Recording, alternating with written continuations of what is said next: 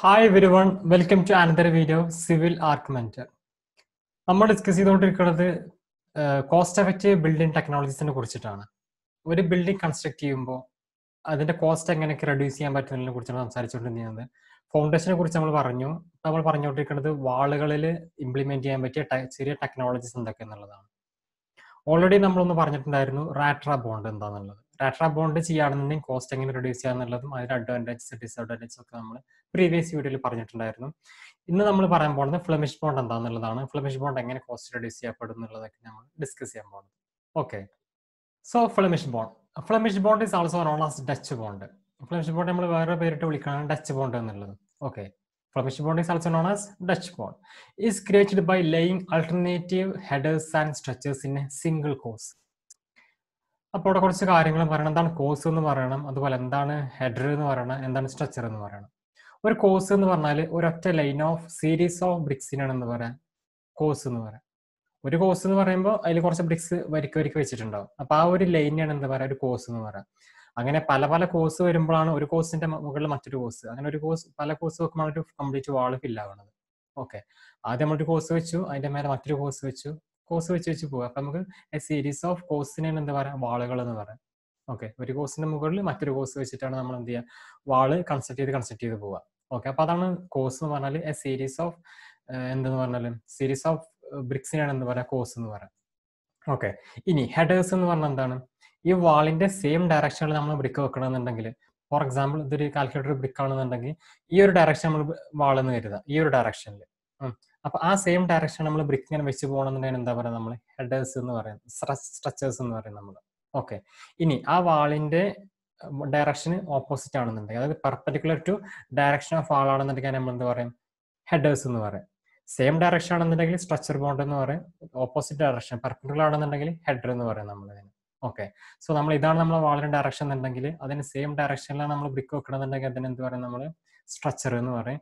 Perpendicular ആയിട്ടാണ് നമ്മൾ brick വെക്കുന്നത് നമ്മൾ എന്ത് പറയും ഇതിന് ഹെഡേഴ്സ് എന്ന് പറയും. സോ സെയിം കോഴ്സിൽ ഒരേ കോഴ്സിൽ തന്നെ ഒറ്റ കോഴ്സിൽ തന്നെ എന്ത് ചെയ്യാണ് ഒരു ഹെഡർ ഒരു സ്ട്രക്ചർ, ഒരു ഹെഡർ ഒരു സ്ട്രക്ചർ ഒറ്റ ലൈനിൽ തന്നെ ഇങ്ങനെ വെച്ച് പോകാന്നുണ്ടെങ്കിൽ അതിനെ എന്ത് പറയാം നമ്മൾ ഫ്ലെമിഷ് ബോണ്ട് എന്ന് പറയും. ഓക്കെ, വേർഡ് ഓർത്തോക്കേണ്ട എന്താണ് it is also known as Dutch bond. Is created by Flemish bond എങ്ങനെ ക്രിയേറ്റ് ചെയ്യുക? By lying alternative headers and structures in A single course. ഒറ്റ കോഴ്സ് തന്നെ ഹെഡറും സ്ട്രക്ചറും വരുമ്പോഴാണ് എന്ത് പറയാം ഫ്ലെമിഷ് ബോണ്ട് എന്ന് പറയാം. അല്ലേ, ഇനി ഒരു ഹെഡറിന്റെ കോഴ്സ്, അതിന്റെ മുകളിൽ ഒരു സ്ട്രക്ചറിന്റെ കോഴ്സ്, പിന്നെ വീണ്ടും ഒരു ഹെഡർ പിന്നെ ഒരു സ്ട്രക്ചർ, അങ്ങനെയാണെന്നുണ്ടെങ്കിൽ എന്താണ് പറയാം നമ്മൾ ഇംഗ്ലീഷ് ബോണ്ട് എന്ന് വിളിക്കാം. ഫ്ലെമിഷ് ബോണ്ട് എന്ന് പറഞ്ഞാൽ ഈ ടേമാണ് ഇമ്പോർട്ടന്റ്. സ്ട്രക്ചേഴ്സിന്റെ സിംഗിൾ കോഴ്സ്, ഒരു സിംഗിൾ കോഴ്സിന് ഹെഡറും സ്ട്രക്ചറും കൺസിക്വന്റ് ആയിട്ട് വരുമ്പോഴാണ് എന്ത് പറയാം ഫ്ലെമിഷ് ബോണ്ട് എന്ന് പറയാം. ഓക്കെ, ഈ പോയിന്റ് ഫസ്റ്റ് പോയിന്റ് വളരെ ഇമ്പോർട്ടന്റ് ആണ്. ഫ്ലെമിഷ് ബോണ്ട് എന്താന്ന് പറയുന്ന പോയിന്റ് ആണത്. It is created by laying alternative headers and structures in a single course. Okay, second point എന്താണ്? The alternative headers of each course are centered over the structures in course below. എന്താ പറഞ്ഞത്? The alternative headers of each course are centered over the structures in the course below. Figure വെച്ചിട്ട് പറയാം, അതാണ് നല്ലത്. Okay, ഈ figure കണ്ടോ, ഇത് ഒരു ഐസോമെട്രിക് വ്യൂ ആണ് കാണിച്ചിട്ടുള്ളത്. ഈ ഐസോമെട്രിക് വ്യൂ ഇവിടെ ശ്രദ്ധിക്കേണ്ടത്, ഈ ഫസ്റ്റ് എന്താ നമ്മൾ വെച്ചിട്ടുള്ളത് ഏറ്റവും മുകളിലത്തെ ലെയറിൽ ഫസ്റ്റ് വെച്ചിട്ടുള്ളത് എന്താണ് ഹെഡറ വെച്ചിട്ടുള്ളത്. പിന്നെ അതെന്താ കാണിച്ചിട്ടുള്ളത് സ്ട്രക്ചർ കാണിച്ചിട്ടുണ്ട് ഈ ഡയറക്ഷനിൽ, ഞാനിപ്പോൾ ഈ കാണിക്കുന്ന ഡയറക്ഷനിൽ. പിന്നെ എന്താ കാണിച്ചിട്ടുണ്ട് ഒരു സ്ട്രക്ചർ ഹെഡർ വീണ്ടും കാണിച്ചിട്ടുണ്ട്. പിന്നെ അങ്ങനെ സ്ട്രക്ചർ അങ്ങനെ വെച്ച് പോവുക ചെയ്യാം. സോ ഫസ്റ്റ് വൺ ഈ കാണുന്ന എന്താണ് ഹെഡർ കാണിച്ചിട്ടുണ്ട്, ഹെഡർ. പിന്നെ ഈ കാണിച്ചത് എന്താണ് സ്ട്രക്ചർ ആണ് അവിടെ കാണിച്ചിട്ടുള്ളത്. പിന്നെന്താ കാണിച്ചിട്ടുള്ളത് ഹെഡറ കാണിച്ചിട്ടുള്ളത്. സോ ഒറ്റ വരിയിൽ തന്നെ ഹെഡർ സ്ട്രക്ചർ അങ്ങനെ പോണെങ്കിൽ എന്താ പറയാ ഫ്ലെമിഷ് ബോണ്ട് എന്ന് പറയാം.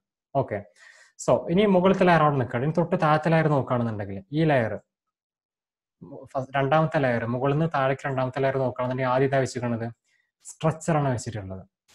മുകളിലത്തെ ലെയറിൽ ഫസ്റ്റ് ലെയറിൽ എന്താ ചെയ്തിട്ടുണ്ടെങ്കിൽ ആദ്യം എന്താ വെച്ചിരുന്നത് ഹെഡറ വെച്ചിട്ടുള്ളത്. പക്ഷെ തൊട്ട് താഴത്തെ ലെയറിൽ എന്താണ് സ്ട്രക്ചർ. ഇനി അതിന്റെ തൊട്ട് താഴത്തെ ലെയറിൽ എന്താണ് ഹെഡർ അല്ലേ, അതിന്റെ തൊട്ട് താഴെ സ്ട്രക്ചർ. ആ ഷേപ്പ് കണ്ടാൽ മനസ്സിലാവൂലേ, ക്ലിയർ അല്ലേ? ഇങ്ങനെ വെക്കണം എന്താണ് സ്ട്രക്ചർ, ഓപ്പോസിറ്റ് ഇങ്ങനെ വെക്കണം എന്താണ് ഹെഡർ അല്ലേ. അപ്പൊ എന്താണ് ഓരോ ലെയറിൽ താഴെ നിന്ന് മേലേക്ക് നോക്കുകയാണെന്നുണ്ടെങ്കിൽ സ്ട്രക്ചർ വെച്ചിട്ടുണ്ട് ഈ അറ്റത്ത്, പിന്നെ അതിന്റെ മുകളിൽ ഹെഡർ, സ്ട്രക്ചർ ഹെഡർ, മുകൾക്കും അതേമാതിരി ആൾട്ടർനേറ്റീവ് ഇങ്ങനെ മാറ്റി കൊടുക്കുന്നുണ്ട്. അത് എന്തിനു വേണ്ടിയിട്ടാണ് സ്ട്രെങ്ത് കിട്ടാൻ വേണ്ടിയിട്ട്. ഓക്കെ, അപ്പോൾ നമ്മൾ ഒറ്റ സീരീസിൽ ആൾട്ടർനേറ്റീവ് ഹെഡറും സ്ട്രക്ചറും വെക്കേണ്ടതെന്ന് പറഞ്ഞു. ഇനി മുകളിൽ നിന്ന് താഴേക്ക് നോക്കണം. അതിനാൽ താഴെ നിന്ന് മുകളിലേക്ക് നോക്കുകയാണെന്നുണ്ടെങ്കിൽ എന്താണ് സ്ട്രക്ചർ ഹെഡർ അങ്ങനെ വെക്കണത്. ഇനി ഈ ഫ്രണ്ട് വ്യൂ ഫ്ലെമിഷ് ബോണ്ടിൽ നോക്ക്. ഏറ്റവും താഴത്തെ ലെയറിനെ നോക്കാം നമുക്ക്. ഇതേതാണ്? ഈ സാധനം ഏതാണ്? ഫസ്റ്റ് വെച്ചിട്ടുള്ളത് ഹെഡർ വെച്ചിട്ടുണ്ട്. പിന്നെ ഇത് സ്ട്രക്ചർ, ഇത് header, structure, header, structure. Okay. ഇനി തൊട്ട് മുകളിലത്തത് രണ്ടാമത്തെ ലെയർ നോക്കുകയാണെന്നുണ്ടെങ്കിൽ ഏതാ വെച്ചിട്ടുള്ളത്? ഈ സ്ട്രക്ചറിന്റെ മുകളിൽ ഹെഡർ വെച്ചിട്ടുണ്ട്, പിന്നെ സ്ട്രക്ചർ വെച്ചിട്ടുണ്ട്, ഹെഡർ വെച്ചിട്ടുണ്ട്, സ്ട്രക്ചർ വെച്ചിട്ടുണ്ട്. അങ്ങനെ മാറ്റി മാറ്റി കൊടുക്കുക ചെയ്യുന്നത്. അതിന്റെ തൊട്ട് മുകളിൽ ഏതാണ്? ഇതേതാണ്? ഹെഡർ വെച്ചിട്ടുണ്ട്, structure, header, structure, header, structure. Okay. അതിന്റെ മുകളിൽ സ്ട്രക്ചർ, ഹെഡർ മാറി മാറി ആൾട്ടർനേറ്റീവ് ഇങ്ങോട്ട് മാറി മാറി കൊടുക്കേണ്ടതാണ് ഇതിൽ പറഞ്ഞിട്ടുള്ളത്. ഓക്കെ. സോ ഈ ഫിഗർ ഓർത്ത് വെക്കുക. അപ്പോൾ നമ്മൾ പറഞ്ഞ ഫസ്റ്റ് പോയിന്റ്, സെക്കൻഡ് പോയിന്റ് നമ്മൾ പറഞ്ഞത് alternative headers of each course R centred over the structures in the course below. Third point, every alternative course starts with a header at the corners. എന്താ പറഞ്ഞത്? Every alternative course start with a header at the corner. Header വെച്ചിട്ടാണ് നമ്മൾ start ചെയ്യാന്ന് പറഞ്ഞത്. Okay. ആദ്യം ഒരു header വെച്ചിട്ടു, പിന്നെ structure. അപ്പോൾ ഓരോ കോഴ്സ് നമ്മൾ എന്താ ചെയ്യണത്? ഹെഡർ വെച്ചിട്ടാണ് സ്റ്റാർട്ട് ചെയ്യാന്ന് പറഞ്ഞത്. ഇപ്പൊ മുകളിലത്തെ ലെയർ നോക്ക്. ആദ്യം എന്താ വെച്ചിരിക്കുന്നത്? ഹെഡർ വെച്ചിട്ടുണ്ട് അല്ലേ? അതാണ് അവിടെ പറഞ്ഞത്. അപ്പൊ ആ കോർണർ നമ്മൾ എന്താണ് ഹെഡർ വെച്ചിട്ടാണ് നമ്മൾ സ്റ്റാർട്ട് ചെയ്യാന്നാണ് പറഞ്ഞത്. അപ്പൊ ഈ സ്ലൈഡിലത്തെ 3 പോയിന്റുകൾ ഏതൊക്കെയാണ്? Flemish bond is also known as Dutch bond. Then is created by laying alternative headers and structures in a single course. Okay. Second point, the alternative headers of each course are centered over the structures line below the vertically നോക്കുകയാണെന്നുണ്ടെങ്കിൽ structure header അങ്ങനെ തന്നെയാണ് vertically നോക്കുകയാണെന്നുണ്ടെങ്കിൽ പോകേണ്ടത് strength gain ചെയ്യാൻ വേണ്ടിയിട്ട്, much more strength കിട്ടാൻ വേണ്ടിയിട്ട്. പിന്നെ തേർഡ് ലാസ്റ്റ് പോയിന്റ് എന്താണ്? Every alternative course starts with a header at the corner. ഓരോ കോഴ്സുകൾ എന്താ ചെയ്യേണ്ടത്? ഹെഡർ വെച്ചിട്ടാണ് സ്റ്റാർട്ട് ചെയ്യണം എന്നാണ് പറയുന്നത്. Corner start with a header എന്നാണ് പറയുന്നത്. Next slide. For the breaking of vertical joints in the successive course R inserted in alternative course next to queuing closer. എന്താ പറഞ്ഞത്? For the breaking of vertical joints in the consecutive courses are inserted in alternative courses next to queen closer. ഇടയ്ക്ക് ഒരു queen closer insert ചെയ്ത് കൊടുക്കണം എന്നാണ് പറഞ്ഞത്. എവിടെ പറഞ്ഞത്? ആൾട്ടർനേറ്റീവ് കോഴ്സിൽ ക്യൂയിൻ ക്ലോസർ കൊടുക്കണം. എന്തിനു വേണ്ടിയിട്ടാണ് കൊടുക്കുന്നത്? വെർട്ടിക്കൽ ജോയിന്റ്സ് എലിമിനേറ്റ് ചെയ്യാൻ വേണ്ടിയിട്ട്. നമ്മളെ ഫിഗറിൽ നോക്കാം. ഈ ഫിഗർ കണ്ടോ? ഈ ഫിഗറിൽ ഇതെന്താണ്? ഇതൊരു ക്യൂയിൻ ക്ലോസർ ആണ്. അതെന്തിനു വേണ്ടിയിട്ടാണ് കൊടുത്തിട്ടുള്ളത്? പിന്നെ അതാണ് ഇതെന്താണ്? ഇതൊരു ക്യൂയിൻ ക്ലോസർ ആണ്. ഇതൊരു ക്യൂയിൻ ക്ലോസർ ആണ്. നെക്സ്റ്റ് ഇതൊക്കെ എന്താണ്? ആൾട്ടർനേറ്റീവ് എങ്ങാണ്ട് ഓരോ ലെയറിലാണ് ക്യൂയിൻ ക്ലോസർ കൊടുത്തിട്ടുള്ളത്. അങ്ങനെ ക്യൂയിൻ ക്ലോസർ കൊടുത്തില്ല എന്നുണ്ടെങ്കിൽ വെർട്ടിക്കൽ ജോയിന്റ്സ് ഉണ്ടാവും എന്നാണ് പറയുന്നത്. സെയിം വെർട്ടിക്കൽ ജോയിന്റിൽ വരും. അപ്പോൾ വെർട്ടിക്കൽ ജോയിന്റ്സ് എലിമിനേറ്റ് ചെയ്യാൻ വേണ്ടിയിട്ടാണ് എന്താ കൊടുത്തിട്ടുള്ളത്? ക്യൂയിൻ ക്ലോസേഴ്സ് കൊടുത്തിട്ടുള്ളത്. അതെങ്ങനെ കൊടുത്തിട്ടുള്ളത്? ആൾട്ടർനേറ്റീവ് ലെയേഴ്സിലാണ് കൊടുത്തിട്ടുള്ളത്. ഇപ്പൊ ഈ ഫ്രണ്ട് വ്യൂവിന്റെ ഒന്നും പാടെ അനലൈസ് ചെയ്യുകയാണെന്നുണ്ടെങ്കിൽ ഏറ്റവും താഴെ എന്താ ചെയ്തിട്ടുള്ളത്? ഫസ്റ്റ് ഇതെന്താ വെച്ചിട്ടുള്ളത്? ഹെഡർ സ്ട്രക്ചറാണ് വെച്ചിട്ടുള്ളത്. ആക്ച്വലി മുകളിൽ നമ്മൾ എന്ത് ചെയ്യണം? ശരിക്കും സ്ട്രക്ചർ ഹെഡർ അങ്ങനെയാണ് വരുന്നത്. തൊട്ട് താഴത്തിന്റെ ഓപ്പോസിറ്റ് ആണ് വരുന്നത്. പക്ഷെ അതിന്റെ മുമ്പ് എന്ത് കൊടുത്തിട്ടുണ്ട്? നമ്മൾ ഒരു ക്യൂയിൻ ക്ലോസർ കൊടുത്തിട്ടുണ്ട് ഇൻ ഫ്ലെമിഷ് ബോണ്ട്. ആൾട്ടർനേറ്റീവ് എങ്ങാണ്ട് ക്യൂയിൻ ക്ലോസർ കൊടുത്തിട്ടുണ്ട്. അതിന് വേണ്ടിയിട്ടാണ് വെർട്ടിക്കൽ ജോയിന്റ്സ് എലിമിനേറ്റ് ചെയ്യാൻ വേണ്ടിയിട്ട്. ഈ ഫ്രണ്ട് വ്യൂവിൽ നോക്ക്. എവിടെങ്കിലും വെർട്ടിക്കൽ ജോയിന്റ് ഉണ്ടോ? അല്ലെങ്കിൽ മുകളിലത്തെ അതേ ലൈൻ തന്നെ താഴെ വന്നിക്കണമെന്നാണ് ഉദ്ദേശിക്കുന്നത്. അവിടെ ഒരു ലൈൻ വന്നു, അതിന്റെ താഴെ ലൈൻ ഉണ്ടോ? സെയിം കണ്ടിന്യൂഷൻ ആയിട്ട് വരുന്നുണ്ടോ? ഇല്ല. അടുത്ത ലെയർ വരുമ്പോഴേ വരുന്നുള്ളൂ. ആൾട്ടർനേറ്റീവ് ലെയറിൽ വെർട്ടിക്കൽ ജോയിന്റ്സ് വരുന്നുള്ളൂ. അല്ലാതെ എടുത്തെടുത്ത് വരുന്ന ലെയറുകളിൽ എന്തില്ല? വെർട്ടിക്കൽ ജോയിന്റ്സ് വരുന്നില്ല. ഓക്കെ. അത് മേസൺറി ചെയ്യുമ്പോൾ നോക്കേണ്ട ഇമ്പോർട്ടന്റ് പോയിന്റ് ആണ്. അല്ലാന്നുണ്ടെങ്കിൽ ആ സെക്ഷൻ ഒരു week section ആക്കാരം. Same vertical joint വരികയാണെന്നുണ്ടെങ്കിൽ അതൊരു വീക്ക് സെക്ഷൻ ആവും. അവിടെ പെട്ടെന്ന് ഫെയിൽ ആവാൻ ചാൻസ് ഉണ്ട് എന്നാണ് പറയുന്നത്. ഓക്കെ. പിന്നെന്താ പറഞ്ഞത്? ക്യൂയിൻ ക്ലോസർ അടക്കം കൊടുത്തിട്ടുണ്ടെന്ന് പറഞ്ഞു. ആൾട്ടർനേറ്റീവ് ആയി കൊടുത്തിട്ടുണ്ടെന്ന് പറഞ്ഞു. In walls having the thickness equal to odd number of BRICS bats R essentially used to achieve the bond. എന്താ പറഞ്ഞത്? Walls having there thickness equal to odd number of half BRICS. Odd number of half BRICS use ചെയ്യുകയാണെന്നുണ്ടെങ്കിൽ ബാറ്റും implement ചെയ്യണമെന്നാണ് പറയുന്നത്. ഇടയ്ക്ക് നേരത്തെ queen closer കൊടുത്തു എന്ന് പറഞ്ഞു നമ്മൾ. അതുപോലെ എന്താ പറഞ്ഞത്? In walls having there thickness equal to odd number of brick walls. Odd number എന്ന് പറഞ്ഞാൽ 1 ബ്രിക്ക് വാൾ, 3 ബ്രിക്ക് വാൾ, അങ്ങനെ ബ്രിക്ക് വാൾ ഓഡ് നമ്പർ ആണ് വരികയാണെന്നുണ്ടെങ്കിൽ ബാറ്റും പാട് എന്ത് ചെയ്യണം? ഇൻസേർട്ട് ചെയ്ത് കൊടുക്കണമെന്നാണ് പറയുന്നത്. Walls having there thickness equal to odd number of half BRICS. Odd number of half BRICS figure വെച്ചിട്ട് പറഞ്ഞത്. ഈ കേസിൽ എന്താണ്? നോർമലി നമ്മൾ ഒരു ബ്രിക്ക് വാൾ തിക്നെസ് എന്ന് പറഞ്ഞാൽ എന്താണ്? 20 സെന്റിമീറ്റർ. നോർമലി നമ്മൾ സ്റ്റാൻഡേർഡ് ബ്രിക്ക് സൈസിലാണ് പറയുന്നത്. അപ്പോൾ എന്താണ് 20 സെന്റിമീറ്റർ ആണ് ഒരു ബ്രിക്ക് വാൾ തിക്നെസ് എന്ന് പറഞ്ഞാൽ. ഫോർ എക്സാമ്പിൾ ഇതൊരു ബ്രിക്ക്, പിന്നെ തൊട്ടിപ്പുറത്ത് ഒരു ബ്രിക്കും പാടെ വെച്ചു, അപ്പോഴാണ് നമുക്കൊരു ഫുൾ വാൾ തിക്നെസ് കിട്ടുക. കഴിഞ്ഞ വീഡിയോയിൽ പറഞ്ഞിട്ടുണ്ടായിരുന്നു അല്ലേ? ഇതുപോലൊരു ബ്രിക്ക് വെച്ചു, തൊട്ട് മുകളിൽ വേറെ ബ്രിക്കും വെച്ചു, അപ്പോൾ 2 ബ്രിക്ക് വരുമ്പോഴാണ് നമുക്ക് ഒരു ഫുൾ വാൾ തിക്നെസ് കിട്ടുന്നത്, അത് 20 സെന്റിമീറ്റർ കിട്ടുന്നത്. അപ്പോൾ നമ്മൾ 3 ബ്രിക്ക് വാൾ വെച്ചാൽ എന്താ സംഭവിക്കുക?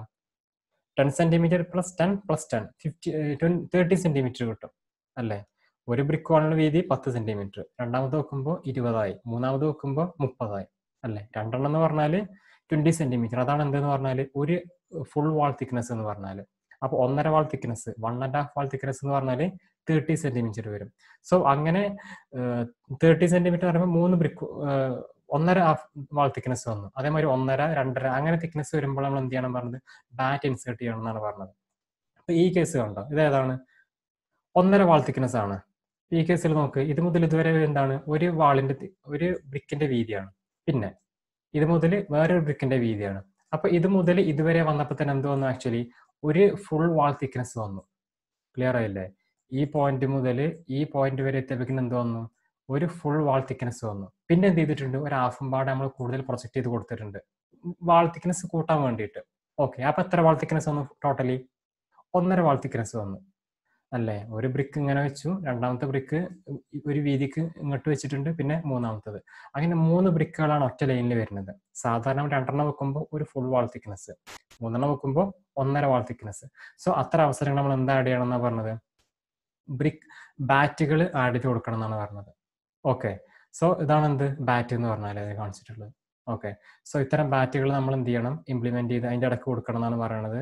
ഇൻബിൽറ്റ് ആയിട്ട് കൊടുക്കണം, അല്ലാന്നുണ്ടെങ്കിൽ അവിടെ വീക്ക് ജോയിന്റ് ആയിട്ട് വരുന്നതാണ് പറയുന്നത്. ഫില്ലപ്പ് ചെയ്ത് നിൽക്കണമല്ലോ കംപ്ലീറ്റ് ആയിട്ട്. അതിനാണ് എന്ത് ഇത് കൊടുത്തിട്ടുള്ളത്, ഏത് ബാറ്റ് കൊടുത്തിട്ടുള്ളത്. ഓക്കെ, ബാറ്റ് എപ്പോഴാണ് കൊടുക്കുക? 1.5, 2.5, 3.5 ഒക്കെ വാൾ തിക്നെസ് വരികയാണെന്നുണ്ടെങ്കിലാണ് എന്ത് കൊടുക്കേണ്ടത്? ഇത് കൊടുക്കേണ്ടത്. ഓക്കെ, അപ്പോൾ ക്യൂൻ ക്ലോസർ അവിടെ കൊടുക്കണം എന്നുള്ളത് പറഞ്ഞു. ക്യൂൻ ക്ലോസർ അവിടെയാണ് അൾട്ടർനേറ്റീവ് എങ്ങാണ്ട് സ്റ്റാർട്ടിങ്ങിലാണ് കൊടുക്കേണ്ടത്. ഓക്കെ, ഒരു സെക്ഷൻ സ്റ്റാർട്ട് ചെയ്യുമ്പോൾ അല്ലെങ്കിൽ വാൾ സ്റ്റാർട്ട് ചെയ്യുമ്പോൾ അവിടെ കൊടുക്കേണ്ടത്. പിന്നെ അതുപോലെ ബാറ്റ് അവിടെ കൊടുക്കേണ്ടത് 1.5 വാൾ തിക്നെസ്, 2.5 വാൾ, 3.5 വാൾ, അങ്ങനെ ഹാഫ് വാൾ തിക്നെസിന്റെ മൾട്ടിപ്പിൾസ് വരുമ്പോൾ എന്ത് കൊടുക്കേണ്ടത്? ബാറ്റ് കൊടുക്കേണ്ടത്. ഓക്കെ, അപ്പോൾ അതാണ് പറഞ്ഞത്. In walls having that thickness equal to odd number of half BRICS എന്നാണ് പറഞ്ഞത്. Odd number of half BRICS എന്ന് പറയുമ്പോൾ 1.5, 2.5 എന്നുള്ള കാര്യങ്ങൾ വരുമ്പോൾ bats are essentially used to achieve the bond.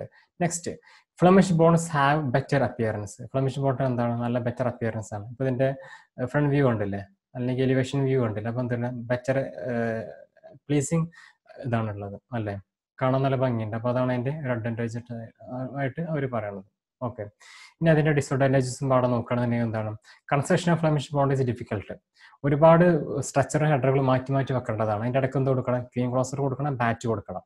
Okay, clean ക്ലോസറും ബാറ്റും എന്താണെന്നുണ്ടെങ്കിൽ വൃത്തിക്ക് അറിയുണ്ടാകും. അതുകൊണ്ടാണ് നമ്മൾ പിന്നെ പറയാത്തത്. കൺസ്ട്രക്ഷൻ HLC ഡീറ്റെയിൽ ചെയ്ത് പഠിച്ച കാര്യങ്ങളാണ് ഈ പറയപ്പെട്ട ഓൾറെഡി പറഞ്ഞ ഫ്ലെമിഷ് ബോണ്ടൊക്കെ ഡീറ്റെയിൽ പഠിച്ചിട്ടുണ്ട്. ഇവിടെ നമുക്ക് വേണ്ടത് വരുന്നതുകൊണ്ടാണ് പിന്നെ ഇത് പറയണത്. ഓക്കെ, സോ ഇതിൽ സ്ട്രക്ചേഴ്സും ഹെഡറും ക്യൂൻ ക്ലോസസ് ബാറ്റ്സും ഒക്കെ എന്ത് ഇടക്കിടക്ക് വരുന്നതുകൊണ്ട് എന്ത് ചെയ്യേണ്ടി വരും? ഇത് സ്കിൽഡ് ലേബേഴ്സ് മാത്രമേ ചെയ്യാൻ പറ്റുള്ളൂ. ഒന്ന് മാറിയാൽ സെക്ഷൻ വീക്കായി പോവും, അല്ലാന്നുണ്ടെങ്കിൽ ഒരു ഫ്ലെമിഷ് ബോണ്ടായി മാറൂല. ഈ പറയപ്പെട്ട സീരീസ് തന്നെ നമ്മൾ brick Leh ചെയ്തില്ലാന്നുണ്ടെങ്കിൽ. So construction of Flemish bond is difficult.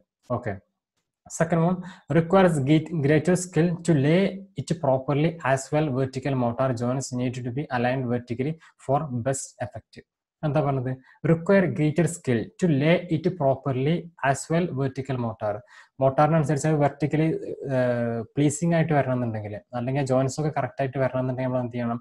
ആ മോട്ടാറിന്റെ തിക്നെസ്സും കാര്യങ്ങളൊക്കെ വളരെ സ്കിൽഫുള്ളി അല്ലെങ്കിൽ വളരെ വൃത്തിക്ക് എന്ത് ചെയ്യണം? കൊടുത്താലേ ആ ജോയിൻസ് ഒക്കെ വളരെ പെർഫെക്റ്റ് ആയിട്ട് വരുള്ളൂ. Need to B aligned vertically four best effects.